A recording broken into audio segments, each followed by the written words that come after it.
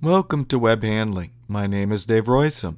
In this clip, we continue our tour of common myths by exploring the most common web machine control, tension.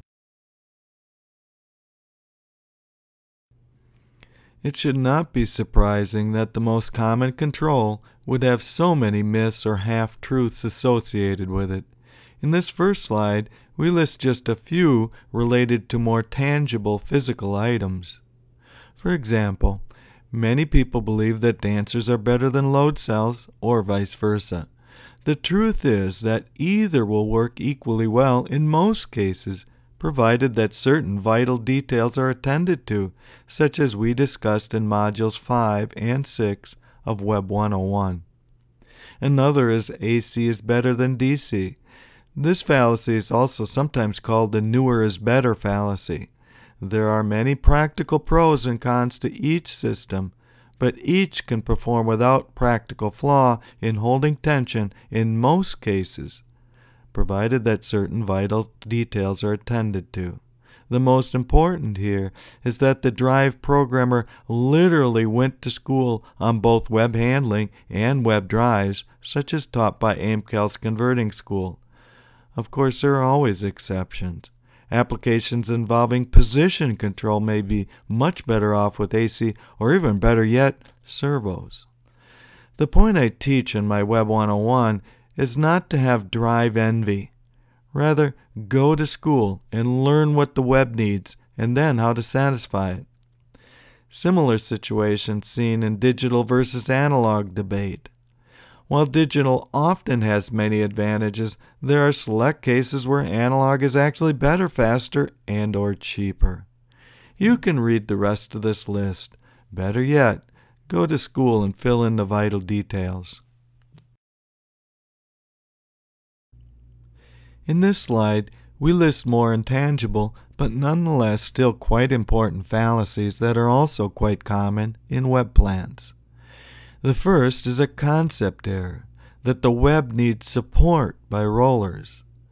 The truth of the matter we covered in Module 4, which is that span length can matter, but only for certain very well-defined situations, such as to help reduce the incidence of wrinkling on some webs that are not flat, such as due to bagginess or curl.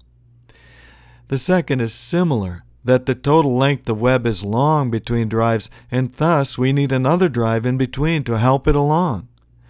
This is not length that matters. It is the relative tension change due to roller bearing drag and inertia. This is a calculation, not an opinion, and it is well documented in my roller book.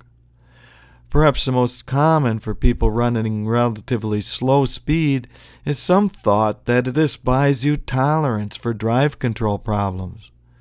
There is at best a grain of truth to this, but it misses the greater opportunity.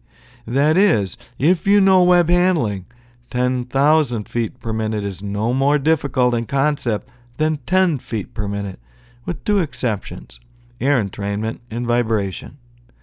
Other arguments here are sometimes called throwing good money against bad. In other words, the original drive programmer didn't know what they were doing, so we will put more money into it and life will somehow get magically better in reward of our efforts. This is sometimes called the Pollyanna fallacy.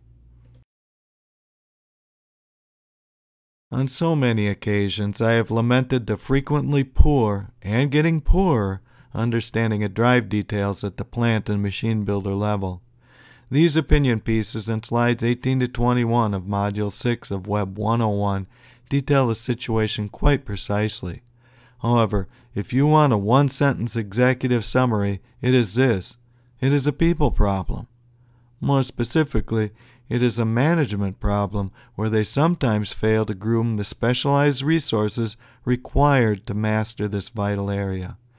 Mastery can take a decade or more of dedicated apprenticeship and focus. Work situations like this are not at all common.